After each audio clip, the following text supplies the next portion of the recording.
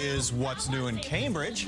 It's a fresh take on Andrew Lloyd Webber's Tony Award winner. Now, audiences at the American Repertory Theater are getting a new perspective on the story about Argentina's beloved and vilified First Lady Eva Perón. And this production aims to put a spotlight on the truth behind the headlines.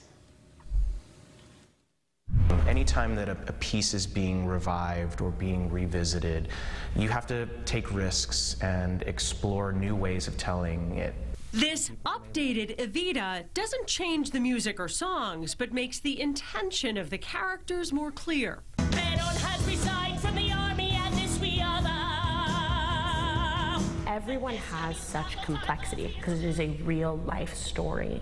Shireen Pimentel stars as Eva, who moved to Buenos Aires at age 15 to become an actress. Step back, you ought to know what you're gonna get in me. Just a little touch of stark body tea.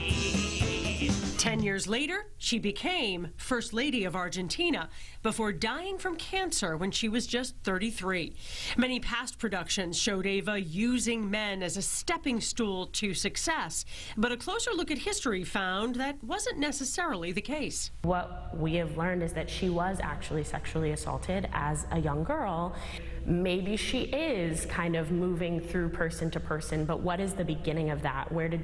Where was that a learned behavior instead of something that she just was born with? In this production, I think it's been really amazing to explore a authentic and truthful way of telling the story. Omar Lopez Cepero co-stars as Che, who serves as a narrator for the piece.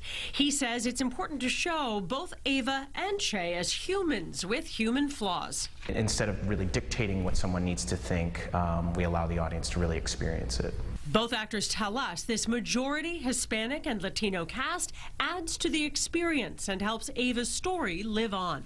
I think that it's really important when we tell these stories, we produce and direct these stories, that they have an authenticity and they represent the culture and the heritage of the people that are playing these roles. As Hispanic people, being able to look around and say, no matter what you look like, you can still be a part of this community and be loved by this community. And so it's really, really exciting. If we're not pushing forward, if we're not trying to expand our vision of something and try to make the best version of something that aligns with our times now, then I don't think we're growing.